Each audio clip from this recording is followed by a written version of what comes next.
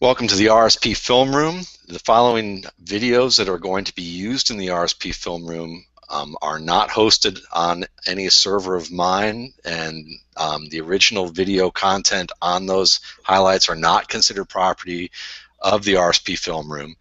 They're considered to be used under the Fair Use Doctrine of the United States Copyright Law, Title 17 U.S. Code Sections 107 through 118. And the videos are used on this page for editorial and educational purposes only. We're only looking at a total of about 10 to 15 minutes worth of footage from a few games, and we do not claim ownership of any original video content, and I do not use any of these videos in advertisements, marketing, or direct financial gain. All the video content in each clip is considered really owned by the individual broadcast company. So there's that. So if you're a bot program that was following up, somebody who was following up on a bot program and wants to see that, I'm using this for educational purposes. So there's that. I'm Matt Waldman for the RSP Film Room, and this is episode number 31, and we are doing an encore presentation of Nebraska wide receiver Kenny Bell. And honestly, as I was telling my guest, who I'm going to introduce in a minute, I don't care if anybody watches this particular episode. I'm pretty sure you will, but I really don't, because I think this guy is just a fantastic player, and I could watch this guy probably 3 or 4 times and do 3 or 4 shows on him. And then in 3 years, when he blows up and plays well, then y'all will want to watch him and see what was going on back then. But the guy who brought it up to me and made me just laugh and go, oh, yeah, we'll do it again, is none other than Football Gameplan's Turron Davenport. Turron just joined Football Gameplan with the likes of Emery Hunt and Gene Clemens, and he does excellent work. He's done excellent work around the web, and I was very fortunate to get a chance to meet him at the Senior Bowl last year, and we hung out a little bit and watched some wide receivers and defensive backs. So it made me smile when Turron, when you told me that Kenny Bell was the guy that you wanted to watch. So welcome to the show, and tell us a little bit about how you got into all of this, and then why Kenny Bell. Well, first off, man, it's an honor to be on here. I love your knowledge. It goes back to, my man from California, Marvin Jones. That's when I first saw the work that you could do, and man, I just loved it. And that's when we first started talking. So I just want to let you know it's an honor. I really respect your opinion.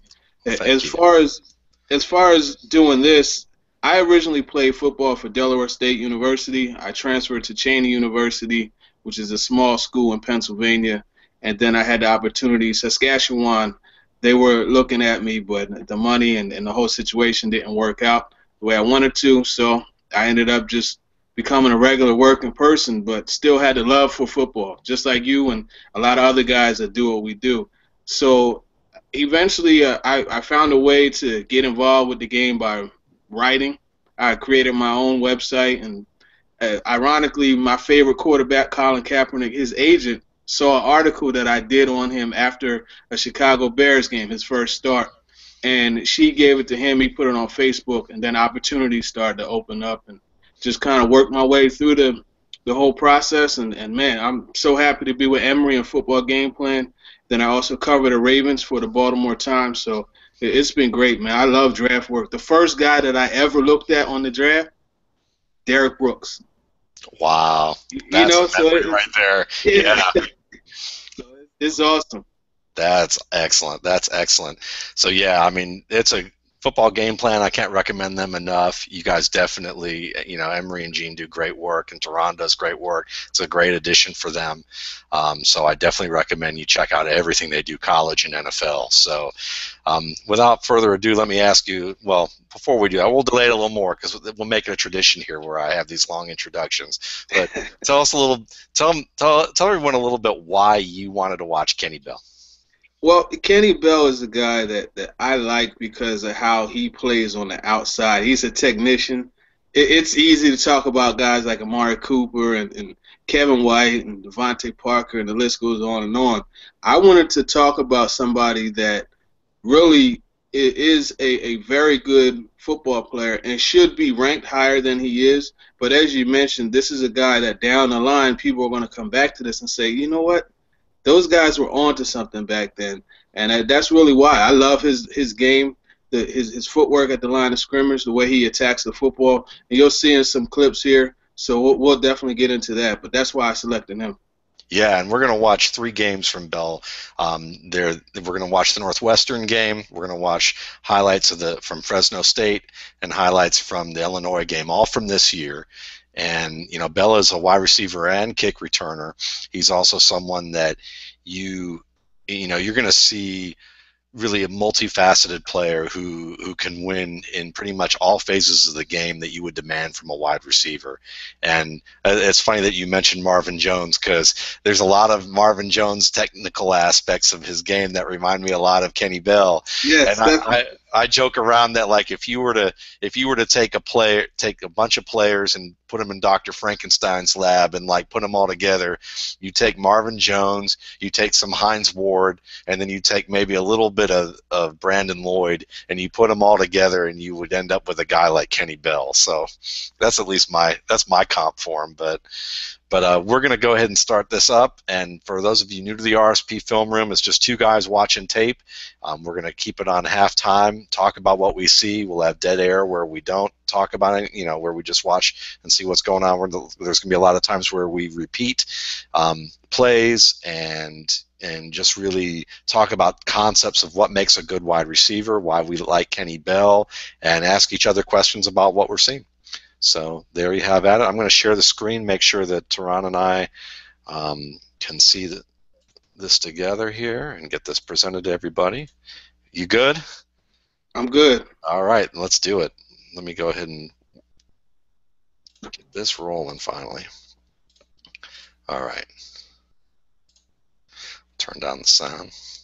Now we got Bell's number 80, and he's on the left. I already like the drive phase just from the beginning there. Mm-hmm. And for those of you new, I mean, part of good receiver play, I always talk about telling a story and how you want to sell that story. And part of that story is you always want, if as much as possible, getting that defender to respect the vertical game. And when you're in a drive phase, which is kind of that exit from the line of scrimmage with a sprinter type of a alignment where your pads are over your toes and you're taking long steps to drive and accelerate. Yeah, see, that's really important to get a strong release off the line, especially when you're running these type of routes, because this is one of those things where I call it, you're moving the DB without touching them. Just by releasing, getting a hard release like that, you're pushing him back, and you see how he bails out of the screen, and that gives him the ability to stop, turn around, and square his numbers up and give the quarterback a nice target.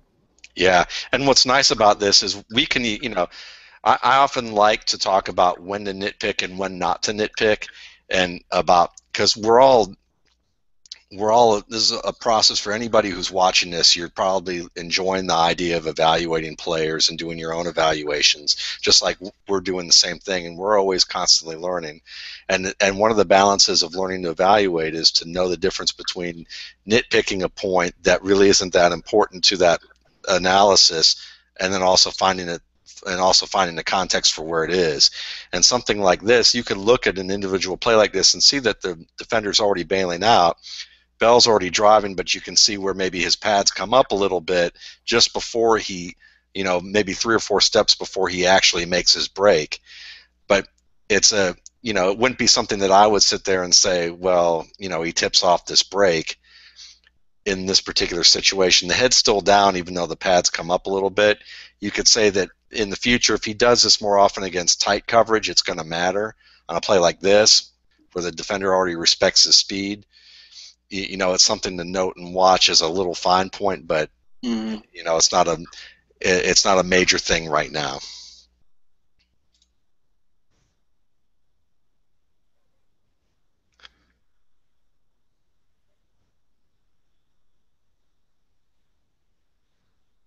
He said he loves the block. That's one thing he said he takes pride in, and there you have it. Yeah, yeah, and it's nice looking at the position.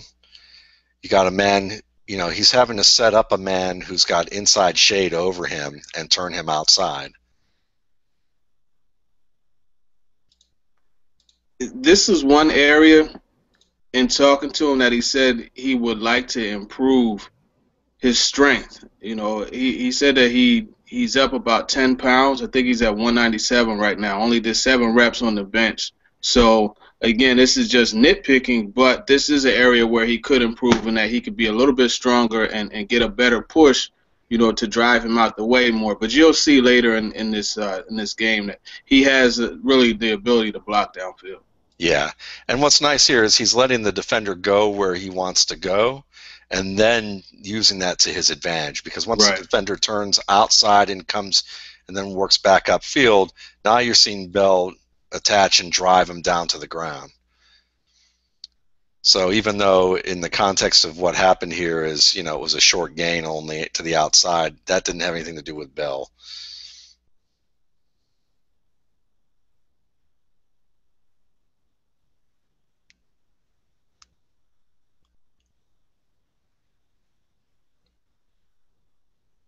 Nice back shoulder catch there.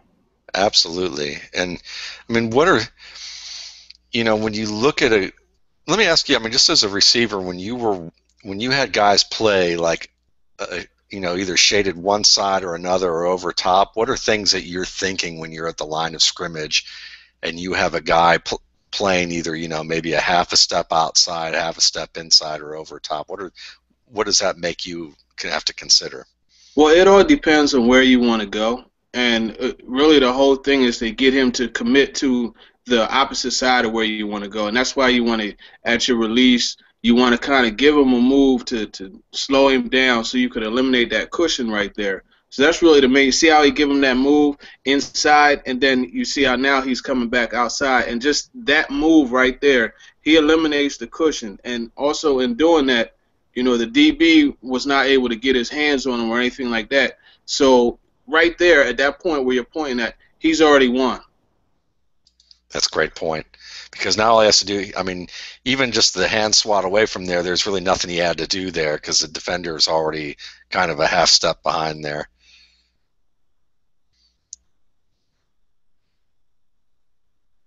And it's just not, there's a comfort level of him even operating in tighter coverage because this isn't, the defenders, I wouldn't say exactly glued to him, but it's pretty tight coverage all the way here. And yeah, that's a good catch there. It is. I mean, it's well placed to his outside shoulder, and even though he has to go a little low. Were low passes harder to dig out for you than high ones, or what do receivers do? You find that receivers like higher throws versus lower throws, or it depends on the size of the guy? I tell you, I don't know a receiver that likes a high throw, man. You don't like to have your back and all that exposed when it's time to make that catch. Yeah, I find that the low throws are underrated, have underrated difficulty to them, but I certainly understand that. But you can see the sense of this speed right here. Yeah, and then look at the high point. So they're gonna. I think they show this in slower motion. So you look right here. Okay, now you see he wants to get inside, right? So what does he do? He gives him a step inside, a jab step inside, and then a jab step outside. And look, this DB, look at how off balance he is. You see that? You see that? It looks like he's ready to sit down in a chair. And look. If you look, he has that inside. All this right here is open for him. Yeah. Just because he's got that DB flat-footed and he's on his toes. Yeah, that's a very good point. And what you see is how well he sells that move because, I mean, his whole body is sold into that move. But because he's also on his toes, like you say, and he's dictating the action. And you see right there at the 40, they're even. And I tell you, receivers have a saying. If I'm even, I'm leaving. And he left him right there. Yeah, it's bye-bye right there. And, I mean, if this pass is thrown a little better, he's gone. Exactly. But he has to wait for it and make the adjustment. Look at that. Yeah. And he catches it around the arm. That's the other thing we're going to see in a minute, like you said. That's not an easy catch to make because that DB had his arms. Now you can see it right here. Look at the move. Fake outside, and look, that guy's committed to the outside. Now he's done. He's done. Yeah. Even the stumble and stride takes Mm-hmm. that off. Look at that. Yeah. Goes up and attacks it. But see, this is a key part that a lot of receivers don't do, and that's look it all the way into the tuck. And you see how he's going to secure that ball all the way to the tuck. The DB has, you see his hand right in there. That's a hard catch to make. That's a Yeah. very hard catch to make with the DB trying to move his hand to knock the ball away. Absolutely. And you can see the technique. I mean, you look at the hands technique, you know, got the fingers up, you got the thumbs together. You might want the fingers a little closer together if you're going to really nitpick it, but it's still, I mean, it's close and it's good enough that that's a fine catch, and it's good technique. Technique is something that you can always get better at. It doesn't mean because it's not picture perfect that you're not good at it. Yeah. So, and he's definitely good at it. It just may not, I'm just pointing out, at least in this one, little things that may not be picture perfect that a team would go, yeah, or he'll throughout his career may go, I got to work on that. Look at that. I like that. Yeah, and there's force behind that, and it's the correct shoulder on top of that. That shows the want to block. You know, Yeah, you have the ability to block, but then you also have the want to block. Like he really seek that. He searched for that guy, and that was a good block right there, and it did allow Abdullah to get a few extra yards. So you gotta like that. yep, and it was within his second step that he diagnoses where he has to go. Yep. And that seals that inside for him. That's a difference between a first down and not. Yes, sir.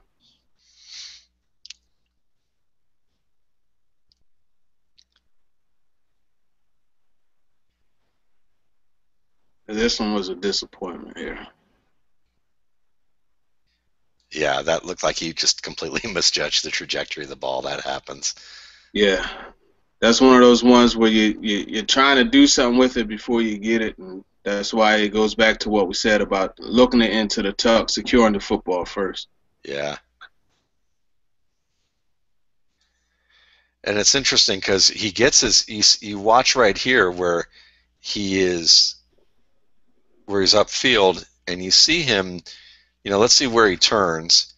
He turns and obviously he spots the ball, or at least he gets his head around. And you have to wonder, because it's such an egregious, it seems to bounce off of him after his hands are already up. I mean, it's like his hands are up and the ball arrives at his chest. Or his, See, he knows that he has to make a move or do something to get a few extra yards. Because best believe that when he ran that route, he's looking at he's understands where he is on the field and where he needs to get. So that's one of those cases where you're looking to make a move and do something, but again, you forget the most important part, and that's securing the football first. absolutely. My only other question was going to be was it possible it got lost in the lights for him and he just lost it there? But I can see where that's, because you can see that he's like, the way that he snatched his hands back down, that it looked like a lapse of thought to get upfield, like you were saying. Normally on those type of plays, you get the quarterback this one. My bad. Right.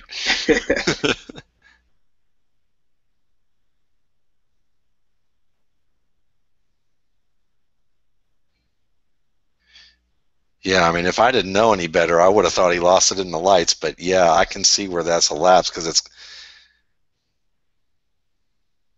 Let's see where we got here.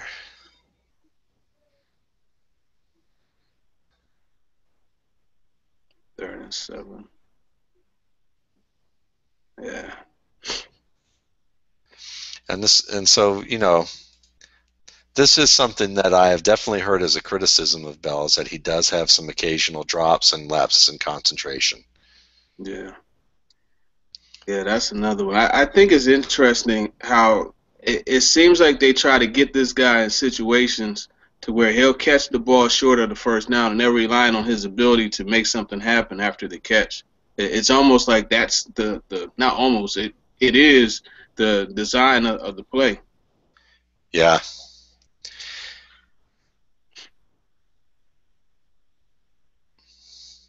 Yeah, so I mean, these are,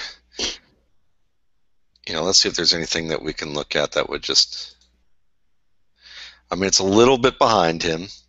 The hands are a little, like I've shown before, a little bit wide apart, but at the same time, these are small things that he still should have been able to catch it there. Right. So that would be the one thing that, if scouts are watching and they're only watching a select amount of games, they may see enough drops that they may look at that and they have downgraded him some from that level. But we're going to see plenty of catches from him that show, just like players like Terrell Owens or Chad Johnson, who have had their share of drops in the league, also came up with some, they were very productive receivers and made some fine plays as well.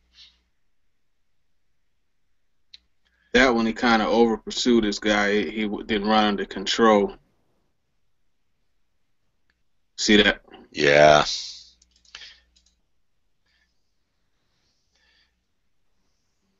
But what you like about him, in addition to that, is that he doesn't give up on the play.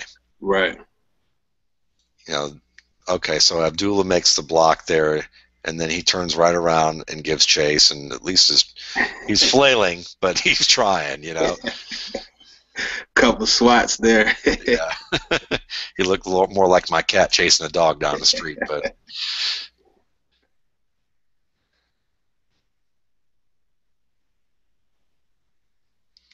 now we got ourselves a deep post. He did a good job running this route right here.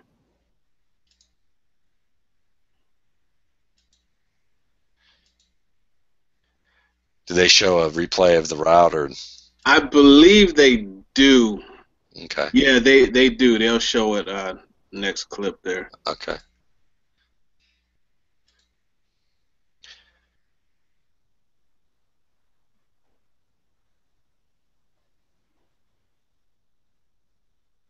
Yeah.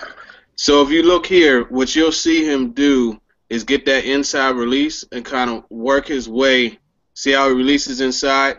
And then look at right here. He's starting to lean to the corner, right? Yes. And that's another one of those things where it wasn't as dramatic. I would like to see him kind of look to the corner also, because that's another way your eyes will redirect where a corner is. So, and when I say corner, I'm talking about that corner route.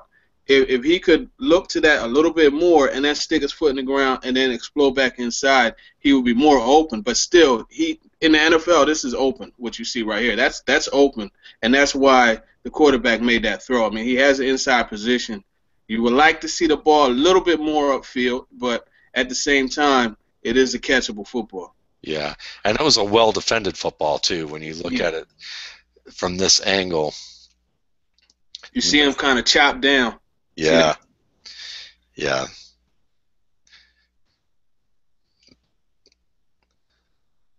I mean, the fact that he has to lean back and just kind of drag and wait. Yeah, that's a well-defended play. I don't know about you, but I would think out of 10, we could pick the top 10 wide receivers in the NFL, and probably half the time they'd drop that ball. It's always hard to catch the ball when they're chopping down on your arms like that. That's a very hard catch to make. What is this one? Yeah. This is a good game because this is a game where I've seen more drops in this game from him than I've seen in any game thus far. So that's a tough catch to make there. But at the same time, if you're going to be playing on the next level, this is a catch you have to make. And part of that is where he has his hands. This looks almost like he has his hands set up for a different arrival of the ball than what Right. it really does, because his hands should probably be underhand at this point, It but he's should be this way. You know, instead of like this, it should be more like this. So that way he could catch it and then pull it in and secure it to his body and land on his shoulder. You know what I mean? So that way it doesn't come out. absolutely the palm should be facing up in the air, should have should have more of the pinkies together as opposed to the thumbs being together where you have him right now. So he's almost scooping the ball to control it than what he's doing right there, because you saw where it faltered here, and it falters because we don't see it in the shot as clearly, but this elbow, I believe, hits the ground or it comes close. It doesn't hit the ground there. It's just more him trying to get control of it in an awkward angle because he doesn't really have that good hand position there. So yeah, that's something that can be corrected and can be corrected fairly easily, just with a focus on making sure that you're more technically sound about how you approach catching a ball like that. Right. Yeah.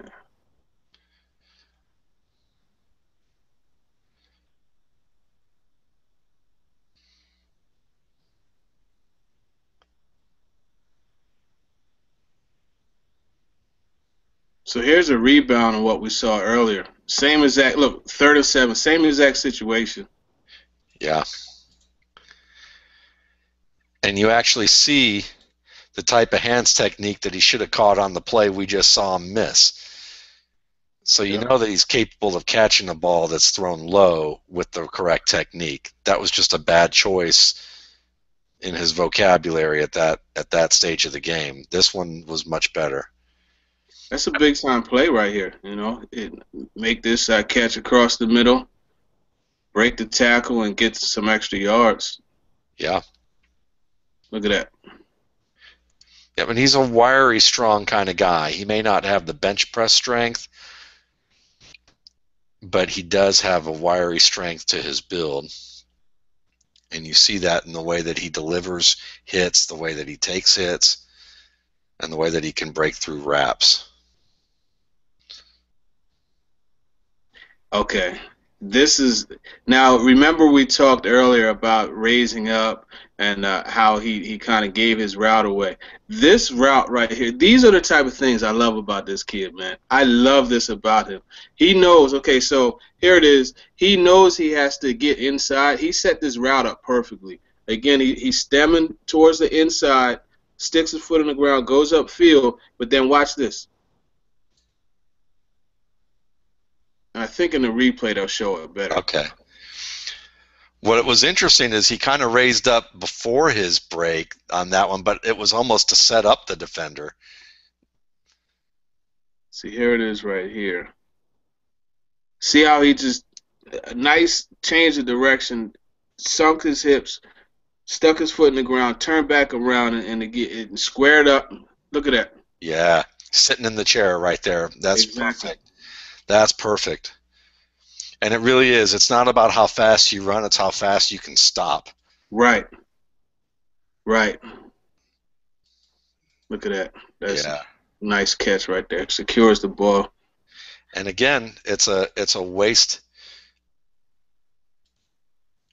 high catch. Now, you could see where that technique could be a little bit better, where he's kind of clapping down on the ball.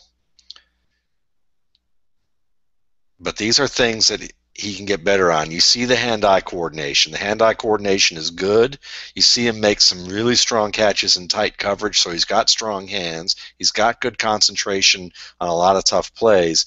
And when he misses some plays, he comes back and makes some ones that are equally difficult or even harder, which is really what you're looking for from any prospect, because prospects are going to make mistakes. Any player is going to make mistakes. You want to see whether they can come back from them or they get into a rut and disappear. And this kid doesn't disappear.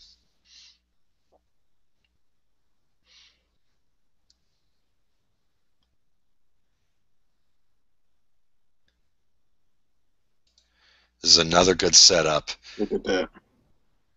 That's textbook. Yeah.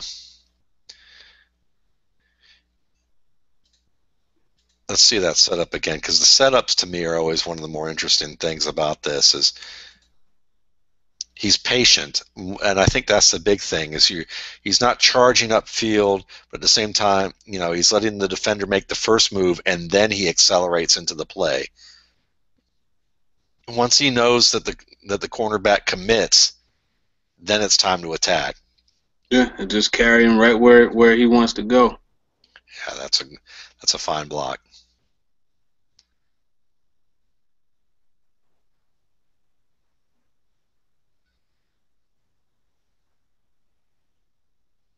And he's very good at slipping his hands inside there. That's something Right. that we're seeing consistently with him, is that even if he doesn't get the first contact, like this play doesn't get first contact. First contact comes from the defender. But watch him slide his hands over and inside, and then grips the chest plate there. And that's what you want to see. Then we see my other favorite player in this draft class take over from there. Yeah.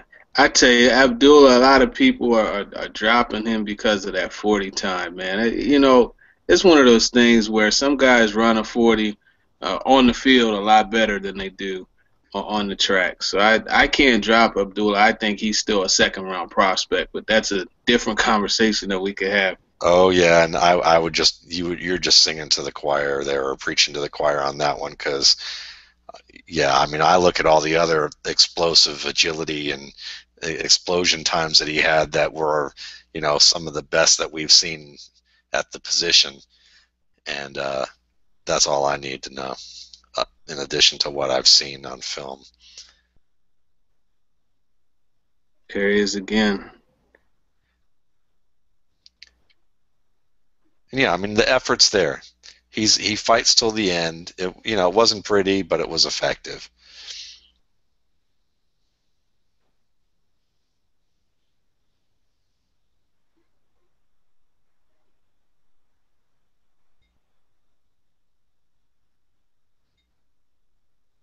Same thing there. Not pretty, but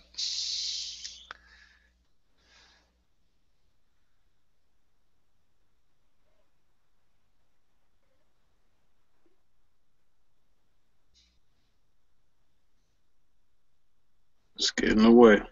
yep. Pretty play from the quarterback. Yeah. That was nice.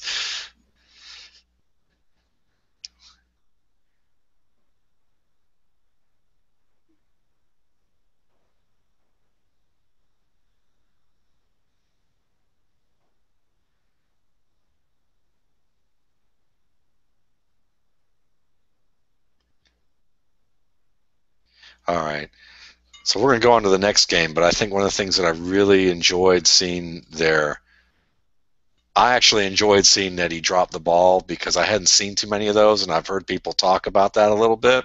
Mm-hmm. But the things that I really got to see that I thought were interesting is, him bounce back and play well and make good plays, and also that a lot of these plays were just due to hands position, and really just improving that hands position and showing and he showed in later reps that he could, make plays with better hand position that were fitting for the target. Yeah, So those drops are correctable. yeah. And here we are. We're going to have another telling a story, and we've seen repeatedly where we've got guys playing tight to him, so that's nice. And this is a nice little route, because it looks to me like he sells a little bit of a slant here, cutting in, and a part of it's getting out away from the linebacker, but the defender had to honor the slant a little bit, and he looked back towards the defender just before he breaks. So you're seeing a little bit of a, well, maybe See, not. that's another one where he's open right at the release, and it's something that he said he was working on coming into this year, was getting better at the release. And if you see when he gets off the ball, once again he's trying to go inside. So what does he do? He gives him the move outside, and then if you look right here, you have the DB frozen. And I don't care what corner, I don't care who you are. If you're caught in that position that you're showing right there, you're beat. Yeah, that's a great point. It's basically, sit down, young man. Yeah. Take a seat. There you go.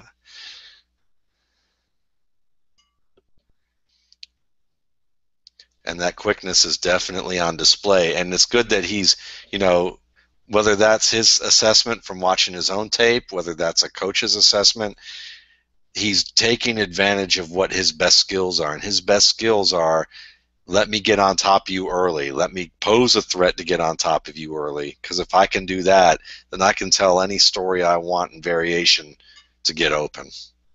Nice.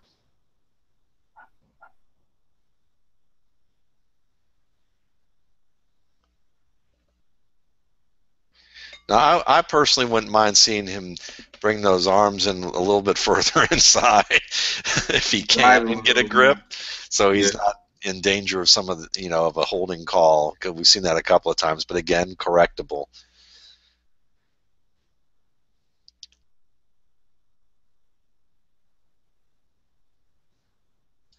And that was, he had a little bit of a rip going through there, I believe. I think he rips through that. Yeah, he does. So you see a rip, and while it's not to him, you know, he had position to be able to be targeted here. And here's the thing: this is like, I kind of think prospects sometimes. I don't know about you, but you know, the way people rate prospects, I think the reason why we think he's underrated is that teams are looking for flawless guys at the top. They want to see they don't want to see a lot of flaws, or they want to see absolutely great hitting every mark, athleticism, and production. It's kind of like buying a, you know, it's like buying a new car versus buying a used car. And I think that sometimes they kind of look at it as, you know, Kenny Bell's kind of their version of a used car, but he might be a really nice SL 500, you know, that's in really good shape and only needs, you know, a little bit of work done to it to really get the most out of it. Yeah, that's true. But that was a tough one. Yeah. That quarterback tried to squeeze that one in there. Yeah. Let's see. I've seen him make slants like this, but I want to see if it's, again, hands technique coming through here. He gets through well. The ball's on top of him before he even, I think the ball's on top before he even realizes it's there. Yeah. So this is more of, you know, probably, again, a little bit more getting his head and hands around early.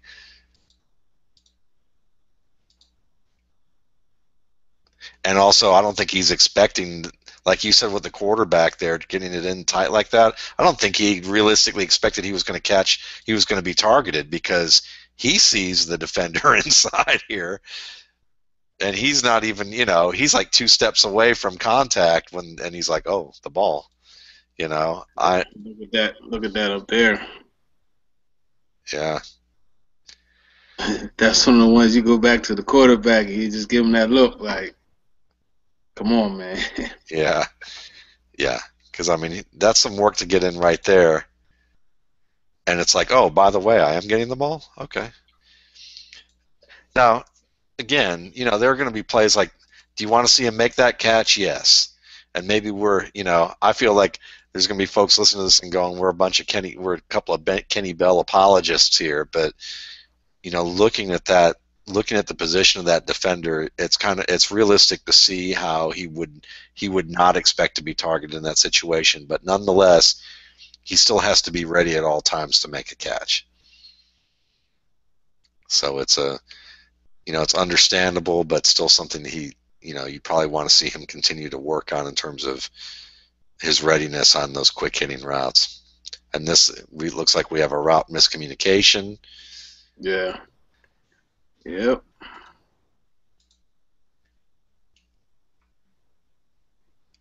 Is there anything about this play that would lead you to think that it's one or the other without asking the quarterback or the wide receiver? If you were to, I don't want to put you in a position to guess if you don't feel like it's too easy, not, you know. If you know, it's hard to, but can you bring it back to the original, to the line? Yeah. All right. See, I wish I could see the corner at the bottom, but in this case, a lot of times you're reading cover two, right? Right. And it looks like this was one of those route conversions to where he converted it to cover to the post, on not the post, but to the corner on cover two. Whereas if it's cover three, you're supposed to just bump inside that safety and run that skinny post. I think that's what happened. And the quarterback, for whatever reason, read post, he read corner, and because he yeah, cause see how this corner up top, he kind of wants to go to the flat, but there's nothing there, so he stays at home and just carries him over to the safety. But I think that was a cover two conversion to the corner route. Yeah. Do you think pressure had anything to drive our quarterback's decision here to just say, okay, let me get rid of this ball? Now he It wouldn't have done could, it this way, but yeah, it could. See, it's tough because we're only seeing half of the field, but I really think that was a misread by the quarterback. I yeah, really do.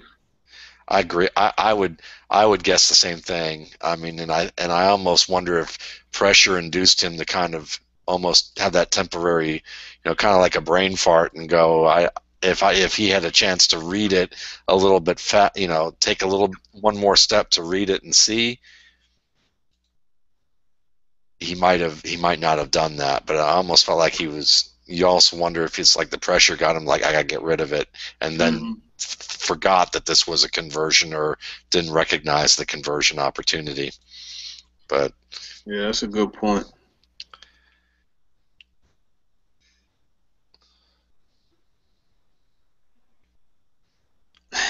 that is sweet. Oh, I used to love those cut blocks, man. yeah. He timed it perfectly, rolled right into him. That's a perfect cut block. Yeah, I mean, if it weren't for number 17, wow. Wow. I mean, just watch this guy's hips. Yeah, look at That's that. a hit right there. While he pops back up to help out and make the play, it's only because 78 misses this block. Exactly. Otherwise, our quarterback's at the numbers, and this gentleman who just got popped by Kenny Bell is probably a yard or two behind and chasing.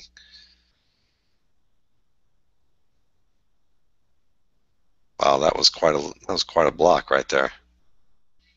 And we'll look at it one more time just to talk about what he does here, because it's part of that nice cut block is working from an angle where he takes out that outside leg, and just the force to go through the body, not just to hit it, but to go through it. Hmm. And You then see how he gave that little roll, kind of took him down with it. The major thing with chopping is you can't lunge. You have to time it right, and he times it perfectly. It's a clean block right there. yeah, that's like his whole body's like a fist punching right there. Just and that roll, like you said, is great because look, this defender isn't even facing the ball carrier at this point because Yeah. of the angle that he took. That's what you want to see. Now, you would hope that they could have gotten tangled a little bit and he's not able to, the defender's not able to get up. But this is about as good as you're going to be. This is as much as you should expect from a cut block in terms of having the defender facing away from the ball carrier and on the ground. Yeah, that's a beautiful play.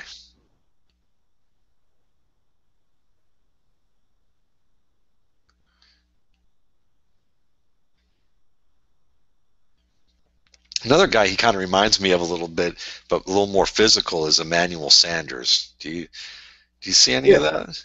I could see that with his ability to win downfield. I mean, and then here's a perfect example. His ability to make that catch downfield. I could definitely see that. A guy that I told him he reminds me of is Kenny Stills. The deep ability, Yeah, and just the fact that neither one. Well, coming into the combine and then his pro day, he just ran the 2.435s.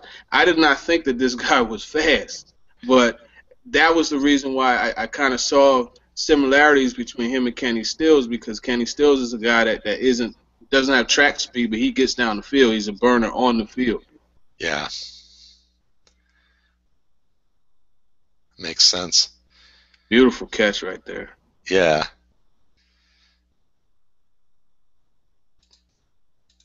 Just want to see. He fights it a little bit, but nothing that.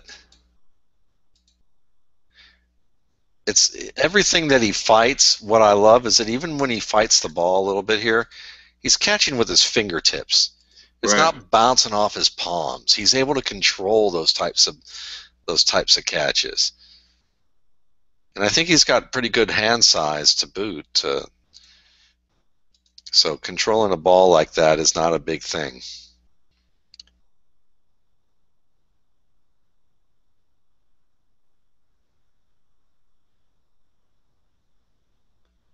There he is, tangling with a linebacker. Yeah.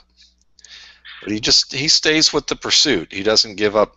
He misses his first block, but he stays with that pursuit, which is, again, it's like dancing. You just keep dancing and through the music until the music's over. You miss a step, it's all right. Just keep moving. Finish the play right there. I like that. Yep.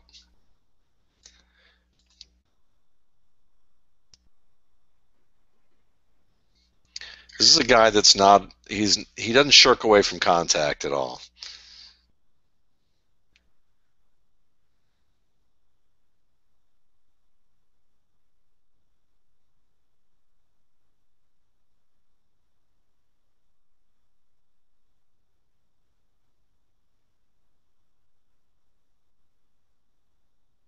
Sometimes poor Abdullah is like a one-man gang in the backyard, in the back alley fight, man. There's so many guys there.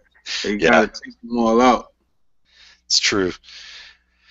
It's funny as you can see Bell having to think on this play a little bit. It's kind of like, okay, well, I've already missed this block. Why am I going to try that? Because he's already shooting that gap. Let me turn back around and find somebody else. Okay. And you can see where what you commented on when you talked to him. He said that strength is something he wants to work on, especially when it comes to the blocking. Just being able to latch on and stay and control that man and turn him. You can see where that could come into play with his upper body a little bit more. Definitely. Yeah, but I'm with you. I love guys like this because it's so much fun to project where you think they can improve and where they will, and if they do, what that means for their future, because you see that spark. Yeah.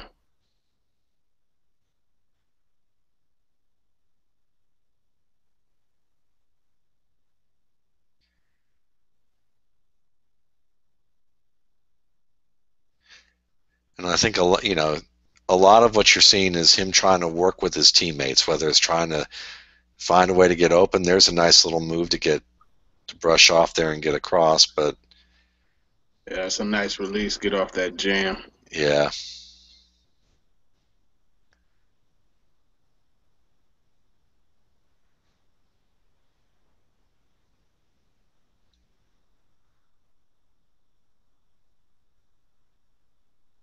Settle in the window, catch the ball. There you go. Break the tackle. See, this is kind of the opposite of what we saw in the last game on that drop, to where he was trying to make a play before he caught the ball. Right here, he secured the ball, gets upfield right away. You have to like that in a receiver, get vertical instantly. Yeah.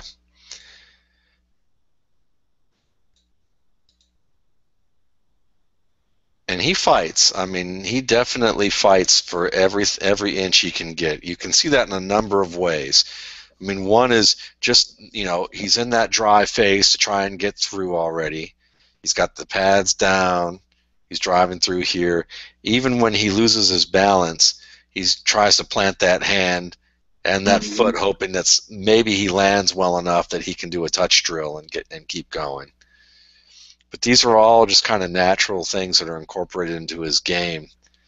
I don't know if natural is it, but definitely things that he's integrated into his game over time that you would call maybe instinctive at this point.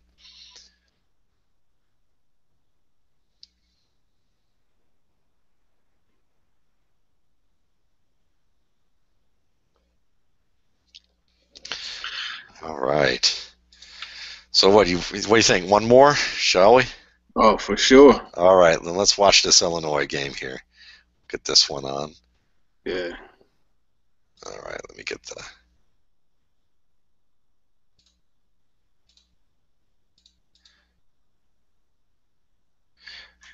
Where would you like to see a guy like Kenny Bell playing if you had a chance? I think there's a couple good teams. I think the 49ers will be a good team for him to go to, and that they need a guy that could win outside and downfield. I think that would be an excellent place for him to go, and especially with Kaepernick and his desire to get verticals. So that would be a good one. Um, Man, I think Miami would also be a good spot for him because they could always. You got Jarvis Landry working underneath. Who knows what's going to happen with Mike Wallace? But Tannehill is another one that likes to throw the ball downfield. Maybe not as good as Kaepernick, but he does like to get downfield. So you want to have those guys that can win outside. I think he's one of the better X receivers in this draft, honestly. Yeah, I can see that. Yeah, we had a colleague on Twitter was talking hopefully for Kansas City, Mm-hmm. and I was saying I hope they can get a guy who would throw the ball downfield to them, and he joked. He goes, "Downfield, what is that?" You know? Alex Smith, actually Kenny Bell will be a good fit for them. Alex Smith, he likes to throw the ball. If he's going to go downfield, it's going to be outside the numbers. As strange as that sounds, Yeah, he doesn't trust what he sees enough to throw the ball, to throw that post and things like that. He just doesn't trust. But then he could throw the seam. I mean, when he was with the 49ers, he was hitting Vernon Davis on that seam route. That was their bread and butter. So I don't know, man. Alex is just a guy that I don't know. I don't yeah. know about him. Alex is a Alex has his quirks, and you know what you kind of know what you get with him as an NFL quarterback. It's just that when you're picked number one overall, you're expecting everything from the Yeah, guy, and he does not deliver that. I But I mean, agree. yeah, but I'm with you. I mean, Bell, if Bell were in a system like Kansas City, I mean, certainly he can give you yards after the catch. He can certainly give you routes, he's going to continue to hone routes and be able to work the sidelines for you on timing plays. Um, so, I mean, he can certainly be an asset in that, but I agree with you. It probably wouldn't be where he could have the greatest impact. Hmm.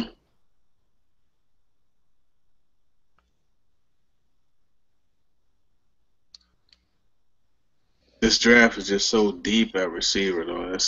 That's the good thing. Yeah, I mean, it's interesting. There's patience for you right, again. I mean, again, this plays over by the time Bell even gets a chance to make a block. But it's nice that he's letting the defender dictate when it's time to close in. Oh, are you in on the other game? You know what? Is it not showing up? No, no. I was saying creating small talk, thinking You're about watching me. This is sad. All right. Here we go. How about that? Let's go back here. All right, here we go. This is what's fun about this show is that I don't have any sponsors. I don't plan on getting any sponsors. I don't think any sponsors are planning on getting me. So we're gonna have things like this happen. it's all right. You get real football talk. That's That's right. that above all else. This is all educational for us.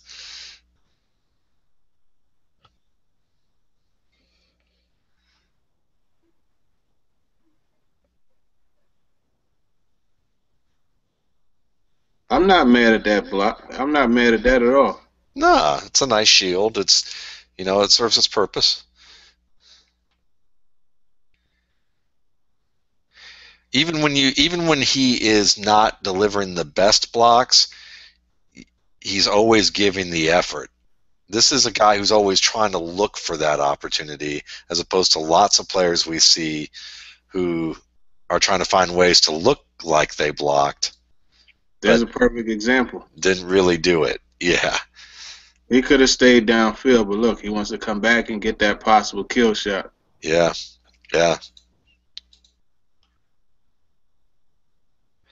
And quarterbacks and running backs and tight ends are going to love him for that. Mm-hmm. Those are guys that your teammates want to play with a guy like that. Very true. And they want to reward you too when they get a chance.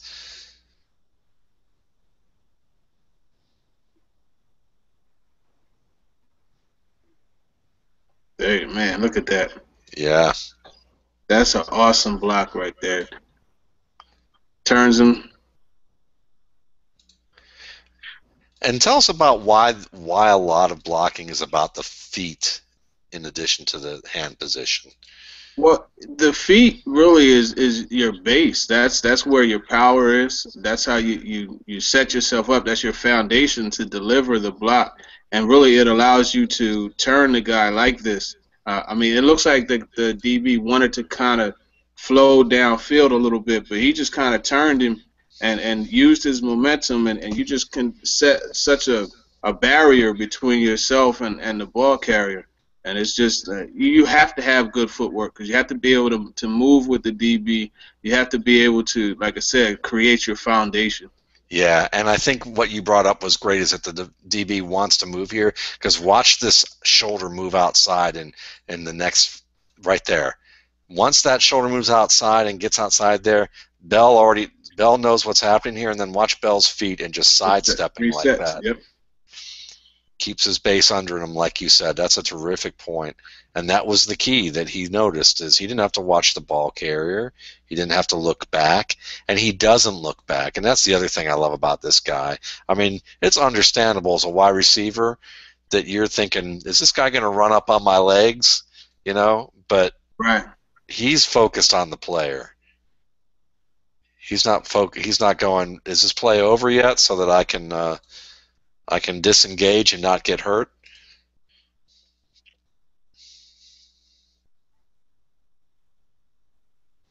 And there are plenty of players. I mean, and some of that's, as a football player, you can say that's not really condonable or understandable. As a human being who's thinking, I'm going to get my legs rolled up on, it's pretty understandable, Yeah, definitely. I look at this. I like this again. He got himself in great position, knows where the play is going, and knows where he has to get, knows his assignment, and gets in the way. I mean, you would like to see him, again, drive him a little bit more, but at the same time, he got in the way. And yeah. In some cases, that's all you need to do. In this case, you want to see, like I said, you want to see more from him. Get him out the way. But, again, 43, he made a pretty good play right there also to slow down the runner. Yeah. And there's one of Abdullah's fumbles. He has a fairly high fumble rate, but they say it has been that's not Abdullah. I thought that was that's 34, I think. Yeah, that's the backup. There you go.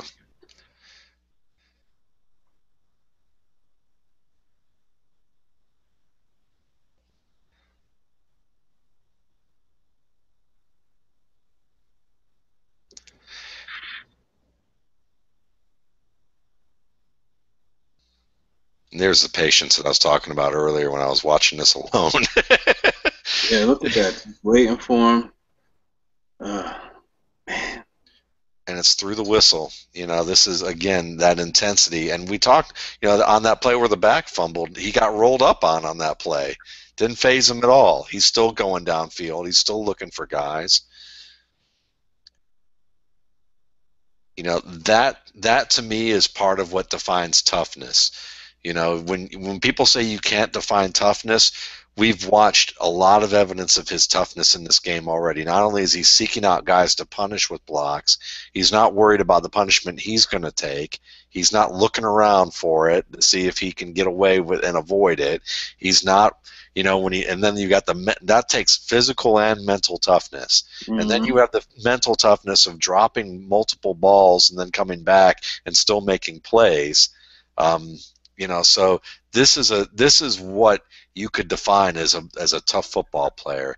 You could easily take a checklist or of some sort of like evaluation tool and just write, does he rebound from poor catch situations? Does he try to avoid contact in situations that are, does he try to avoid contact when he needs to ignore, the possibility of getting, hit? Yeah. Those are things that you could track, and you would probably be able to predict who's tough and who's not quite as tough. It's a nice one there. I think another thing along those lines is the way, like we looked at in the Northwestern game, how they rely on him on third downs to make the catch and get yardage after the catch. That shows trust, and also it shows toughness to be able to break that tackle and get those first downs. Absolutely. Absolutely. That's a great point. And and it also goes for the fact that they love to run the ball to his side when he's blocking because he is a Yeah. good blocker and they trust him to give his all. So yeah, those are all little things that mean a lot and they all add up. Option. Yep. And completely out of the play. I Yeah, mean, this look at play's look at over. look at Yeah. This is like those old that's time wrestling matches at the end here. that's toughness right there, man. That's drive. That's ferociousness. You gotta like that. Yeah. He's not even, and at this point, he's not looking. It's not that he's being a cheap shot artist. Okay, he's not looking back at the runner and thinking, this play over yet? He doesn't see anybody whistling at this stage right here. He may not have heard the whistle at this point. We'll see, but we know that he's waiting until maybe here, probably when he drove him out, you probably heard the whistle. But you like someone who plays to the echo of the whistle. You may not like him if you're the opponent, but you love him when he's your teammate. Right.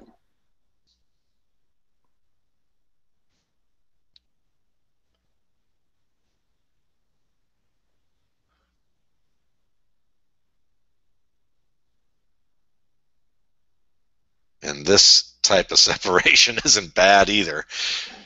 Tell me about it. Easy. Hopefully they show us slow. I would like to see how. I mean, obviously you had the blitz off the edge. Okay, let's see. That safety looks like he's just never going to get over there.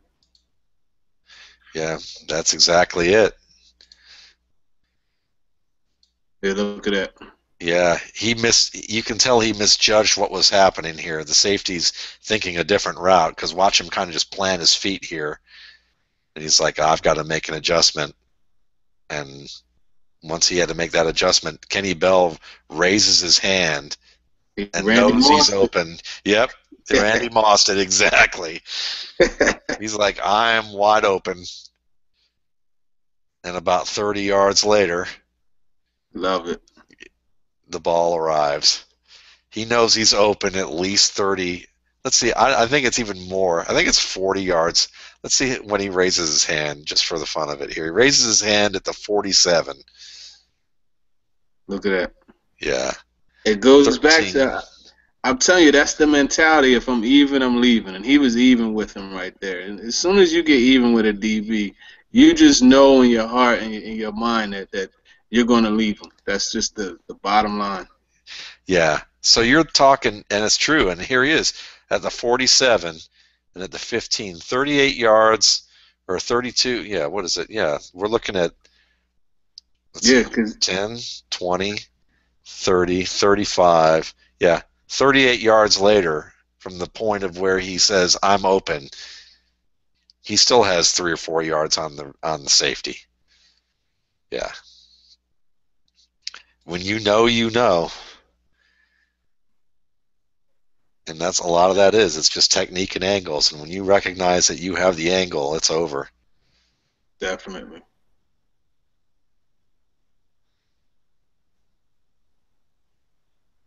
It just amazes me that not more people are talking about this kid. I'm telling you, it's crazy to me.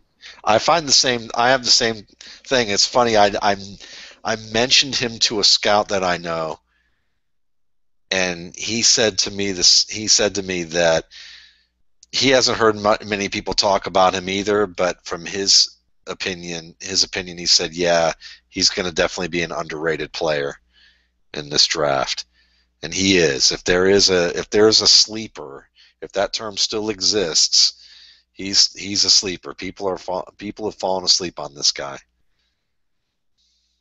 Tested well at the combine, you know. Yeah, extremely well. Yeah, exactly.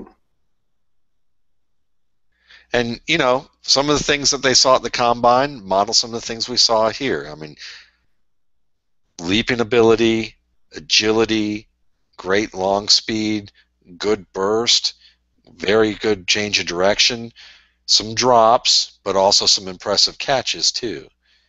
And I'll take a player who can make impressive catches in tight coverage, but also drop some like this on occasion. Or Yeah, he had the hand placement right on that one, but yeah, didn't pull it in. You got to make those catches, but again, that's something that can come with time. yeah. And it's not a. I don't. The difference for him will be: is it a mechanical issue with his technique? Is it a concentration issue, or is it he's just simply doesn't track or gauge a ball well? I think we've seen him track and gauge a ball very well.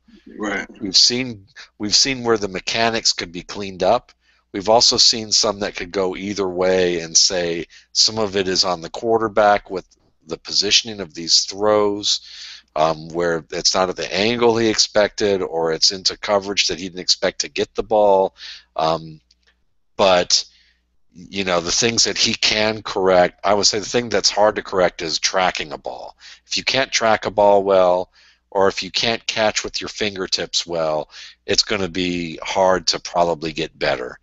It's probably going to be hard to improve that. But he already does those things well. So it's really, to me, I think it's about mechanics. And he can improve his mechanics, and it's not anything that are insurmountable, because he already displays he has good solid hands. I mean, that's a good catch right there. That's a Right low there. throw. That's a tough catch to make in traffic, down and away. I mean, that's definitely a tough. But see, this goes back to what we said about the one that he dropped on the sideline. You see here, you have the proper hand placement, and they always would say when you place your hands, like you mentioned, pinkies down and together on the inside, and when the ball hits, it just has the natural. It naturally rolls up your arm, which allows you to tuck it. And then if you see right here, he lands on his shoulder and then just rolls, and that even further allows him to secure the ball to his body and make a catch like that. Look, Yeah. and now it's Yeah. But see, this is the thing that I always love, because people will look at this and go, well, come on now, that was luck. That was a lucky catch. I mean, he caught the thing between his thighs. I mean, this looks like he's doing the Suzanne Summers workout here, rather than making a play. But when you have a guy who shows good awareness on the field like he does in so many situations, these are the little things that add up. This is guys like this, guys like Wes Welker, guys who do a lot of the little things well, make plays like this. just sticking to it all the Yeah. way through. Yeah.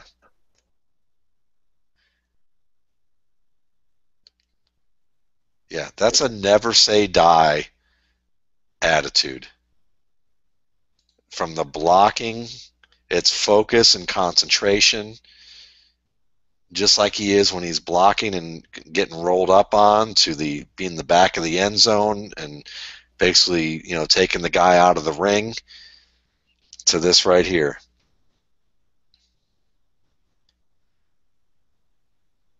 And like you said, the fact that he used, and the thing is the fact that he used the technique that we saw here, where he used his hands the way that you want, that gave him a second chance. Because with poor technique, the ball bounces off his body without the hands being the first filter.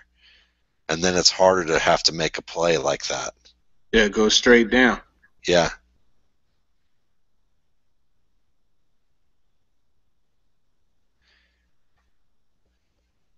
And another nice thing about this play is, this is a play that would obviously get a replay call, but he gets up after he makes this play, and you saw it earlier. He just kind of gets up and pumps his fist and runs off like it was no big thing. Right. The confidence that he made the catch. Yep. Come back and do it again. Yep. I think that play right there that you showed really it tells perfectly what we're saying about the hand placement. See how his hands are down. Look what the ball does. Yep. See Bounces that? into his forearm. It rolls into his forearm, and he just was unable to secure it right away, and then this ends up having to make a very incredible type of play to catch it. Basically, he braces it with his shins after after getting it with his thighs at first. But yeah, that's a fantastic effort. And that's the thing about this guy. Again, you want a player. This is a player, I mean, you're going to laugh because, I've got a 49ers fan. We've got the 49ers fan here and the Seahawks fan talking right now. And I'm going, this is a guy that the Seahawks I could see liking if they weren't trusting Paul Richardson to come back, because he has a lot of the characteristics Paul Richardson does, and that same never say die attitude that the Seahawks have, which they tend to, Pete Carroll tends to be like, look, if you screw up and you make mistakes, we're going to keep you in the game as long as they're not dumb mistakes. If they're effort mistakes, that's okay. Right. We're all about high effort here. So yeah, there's a lot to love about a player like that. I agree with you, Turron. I think he's very underrated. I think we saw a lot of the good along with, some of the things that were fair criticisms of his game. And, I wouldn't be surprised at all if he's a 5th or 6th round pick. But a guy who, much like Marvin Jones, comes into a camp and they go, we kind of like this guy. Yep. By year's end, is playing a little bit more than you imagined, or like Kenny Stills, same deal. So good call on the Kenny Stills. Yeah, he liked that one actually when I told him. So he said that the receiver that he likes the most, that he patterns his game after the most, is Demaryius Thomas. And I guess I must have gave him a look. And he said, well, I know I'm not as big as Demaryius Thomas, but I like the way he runs his routes. So that was a good comparison. And you could kind of see the understanding in the routes, the way he runs the routes. So I like that. But you're right, Marvin Jones, Kenny Stills, those are probably the best comparisons for this guy. The Marvin Jones one, I didn't even think about that until you mentioned it. And watching him and his ability to make plays on the sideline like that downfield, it's and just a mature understanding of the position. That was the thing I loved about Marvin Jones, and Kenny Bell brings this as well. Yeah, I think so, and I love that the fact that he likes. I love the fact that he says that he aspires to be like Demaryius Thomas, because even when we watch the tape, even physically, like you said, you give him a look, but his heart, he plays with the kind of heart and toughness of a guy who is a lot bigger than his listed height and size. So the fact that he looks at a guy and go, I want to be like that, I want to play like a guy who bullies people and who is bigger than they are, says a lot. I mean, almost kind of psychologically, that says a lot, about the guy.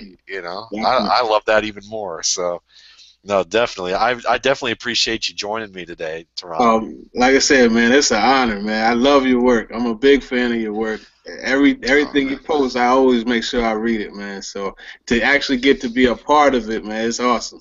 well, I appreciate it. We definitely look forward to having you on some more. So you and all the fellas from Football Game Plan. I mean, Emery's been great.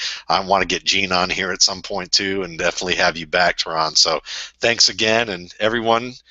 Thanks for watching the show, and you can tune in and watch other RSP film rooms just by going to YouTube and searching RSP Film Room, and you can subscribe there. So thanks again, everyone. You have a good night.